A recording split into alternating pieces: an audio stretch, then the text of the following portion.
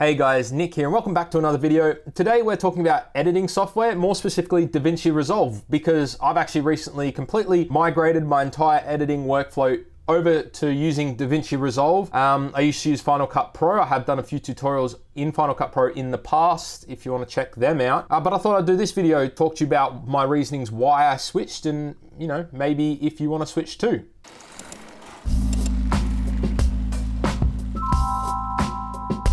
Hey guys, Nick here and welcome back to That Modern Dude, your home for tech and modern lifestyle videos. So if you are new to the channel, consider subscribing down below. Talking about Davinci Resolve, right off the bat, there is no one editing software or right editing software, right? It's whatever works well for you. Editing software is a tool, and whatever tool helps you get the best results is obviously the one you should use. So a little bit of background. So I've used Premiere Pro a few years ago.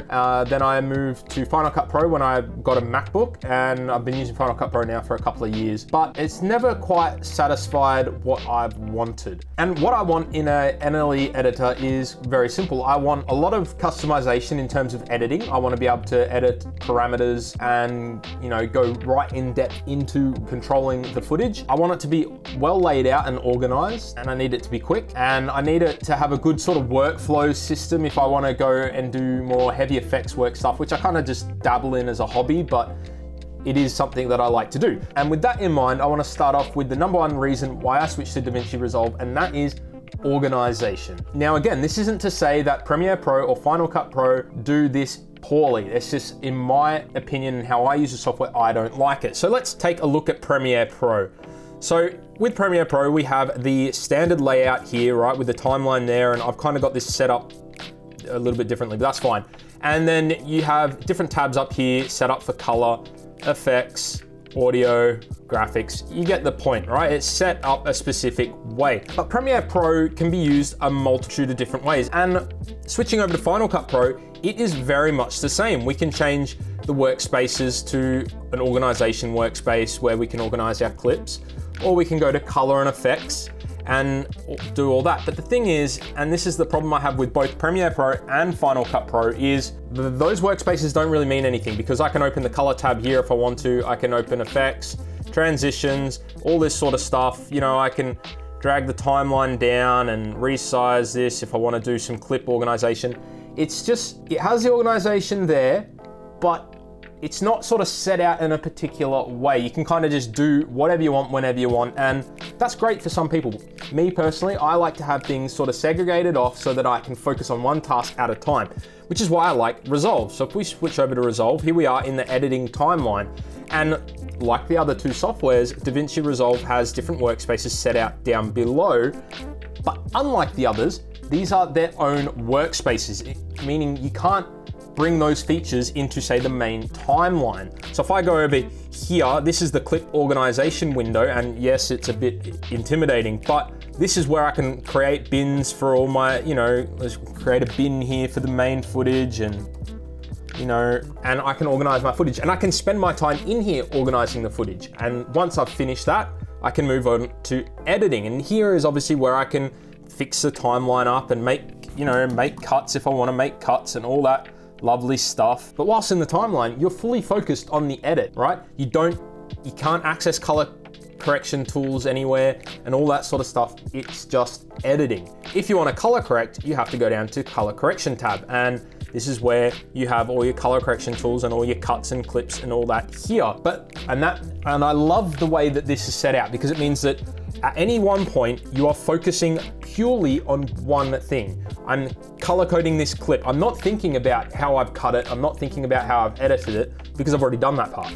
I'm purely focused on the task at hand. And it's just something I really love about Resolve. Now, you might not like it, but for me, this was a huge factor. And again, it's got other tabs, like you've got your Fairlight audio. So if you want to mix your audio professionally, like it's got that. And then at the end, I love this, how it's got like this deliver tab at the end where you can watch your whole clip through right in the timeline, and you can choose your different export settings there. I absolutely love this about Resolve, and it is kind of probably my favorite feature. Now, moving on to number two, and that is speed. I always found that Premiere Pro was very buggy, and as you can see here, it's actually completely crashed on me.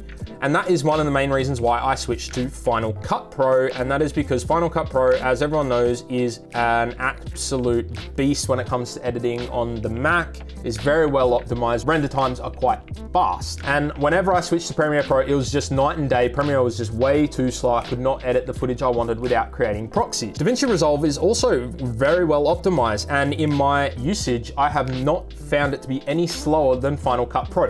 The final render times at the end when fully exporting your clip are ever so slightly slower, but we're talking about like an average export time of say 2 minutes in Final Cut Pro for your average sort of 8-minute clip. I'd probably do it 2.5 to 3 minutes in Davinci Resolve, as opposed to almost 15-20 minutes in Premiere. So we're a minute, that's not going to kill me. 15 minutes, that is a bit too much. And so I have found that crazily, Davinci Resolve is ridiculously well optimized for the Mac, so much so that I don't notice any speed difference going between Final Cut Pro and Davinci. And that leads me on to my third point, and that is controls. And by controls, I mean sort of being able to go in depth and, you know, get into curved graphs and all this sort of stuff. Final Cut Pro is really great for beginner editors because it makes it very easy to make quick edits. But if you want to go in and control finite details, if you want to go into say retiming curves and time remapping, quite a rudimentary way of going about it. And I come from an After Effects background where I want to have the ability to control those in-depth settings, but I don't always want to think about them. And that's kind of why I really started to dislike Final Cut Pros, because although it was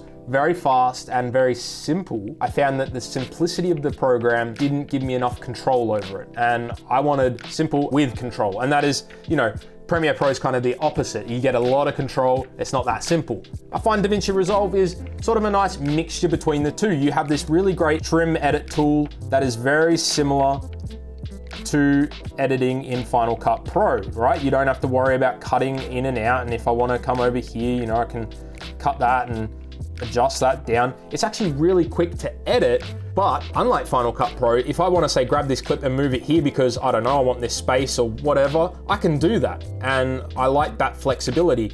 Likewise is if I want to do some time remapping, it's very simple to get into this clip here and I can turn on the time remapping tools. And this looks quite similar to Final Cut Pro, if you've ever used Final Cut Pro, and you know, I can, let's just do that. So I've got a quick time remap there and it goes and speeds up and then goes normal speed. And that's great. That's very similar to how Final Cut Pro works. But if I really want to, I can right click here and I can go retime curve and click on, we'll go retime speed. And now I have access to the keyframes and I can, you know, continue to adjust this or whatnot, and I can grab the keyframes here and I can change the way that they act so that they ease in and out. And if I really want to, I can play around with the handles, so I can grab that. That's a terrible example, but I have that access there if I want it. And I just love the fact that it's simple to make edits like Final Cut Pro, but it gives me access to the more in-depth controls when I need them. And that is just something I've been waiting for such a long time. And couple that with the speed of Davinci Resolve, it just makes editing so easy and intuitive. And when you compare it to Premiere Pro, it's just in a completely different league because Premiere Pro doesn't have that simplicity, but it does have the control. Davinci has both. All right, now onto my fourth reason why I've switched to Davinci Resolve, and this isn't gonna be for everyone. This is kind of for me. I love dabbling in special effects as a hobby. It's just something I've always had interest in, and I grew up using After Effects, and I went to uni and studied 3D software and all that sort of stuff. So it's something I enjoy doing. This all comes back to the speed of Premiere Pro and how I just can't edit in it because it's too slow. And that sucks because Premiere Pro had a great dynamic link feature with After Effects. So obviously I wasn't using that. Final Cut Pro has no real easy way to export clips and get them into After Effects to do visual effects, and it becomes a real pain. And this is for simple stuff such as tracking text. Like there's just no built-in way to do that in Final Cut Pro. Well, with Davinci Resolve 15, they've actually built in Fusion, which is Blackmagic's sort of visual effects compositor. And although unlike After Effects, which is layer-based, this is node-based. Nodes is something from a completely other video, but it does give you the ability to not only track items, but you can do full advanced 3D compositing and all this sort of stuff in here. And I haven't gone full in depth. I need to still learn Fusion a bit more, but it's inbuilt. And on to the last reason why I switched to Davinci Resolve, and that is the price. It's, well, free. Right? With Premiere Pro and Adobe products, you pay a monthly subscription fee, which is fine for a month or two, but after a year, you're reaching the hundreds of dollar mark.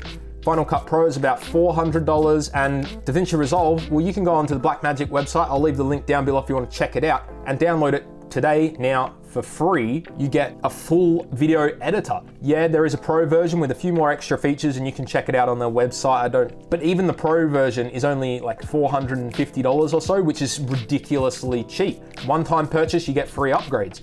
And for a lot of people out there, that is a really exciting thing. Not only can they get it for free, but if they get it for free and they try it and like it, you can buy the pro version, which is really, really awesome. Now, before I sign off, just a quick honorable mention as well is the saving in Davinci Resolve. One of the things I hated in Premiere was the fact that you would always have to save, one, because you didn't know if it was going to crash, and two, because the autosave feature sucked, and you just always wanted to make sure you had a copy, which was another thing great in Final Cut Pro, is it just had a live save, so you didn't have to do anything. The moment you made a change, it would save it on the spot. Davinci Resolve has the exact same thing. It has live save. So once you've started the project once, all you have to do is save it the first time, so you can open it, save, and it will continuously save the project every time you make an edit, which is so good. You can exit it, jump back in. If it crashes, you don't have to worry about it. And one, this program's never crashed on me, which is awesome. And two, I've sometimes exited out of it on accident, come back in, and I've never lost an edit on it, which is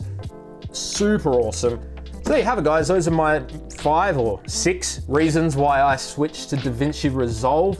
If you want me to do a more in-depth video on Davinci, let me know in the comments below. It's really great for me to do an in-depth video because I learn on the fly and we can learn from each other. It's a good thing to do. Let me know in the comment section below, what editor do you use? Are you thinking about switching to Davinci Resolve? Because I think you might. I think you should. Until the next video, guys. See ya.